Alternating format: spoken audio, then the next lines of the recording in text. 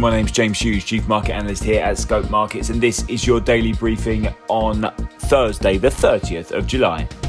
European markets are set for a fractionally higher open Thursday after the US Federal Reserve held interest rates steady but vowed to use its full range of tools to support the ailing economy. European stocks look set to follow the cautiously optimistic tone set in Asia overnight, where markets broadly eked out modest gains led by a 1% climb for Hong Kong's Hang Seng Index. Following its two-day monetary policy meeting, the Federal Open Markets Committee also vowed to maintain its bond purchases and the array of lending and liquidity programs aimed at shoring up the economy amid the coronavirus fallout.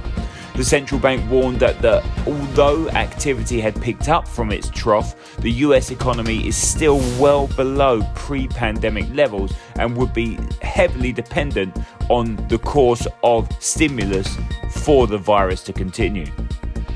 Corporate earnings will be high on investors' agenda on Thursday, with Credit Suisse reported a 24% increase in net income before the opening bell this morning. However, later this afternoon, we will be looking at data from both Amazon and Apple, which of course will be closely watched and have the potential to move markets. There's also a big day on the economic calendar, with US GDP for the second quarter due for release. Expectations are that we will see anything around a 30% contraction in the second quarter. We will also get the weekly initial jobless claims, which yet again are expected to show that almost 1.4 million Americans claimed unemployment benefit this week.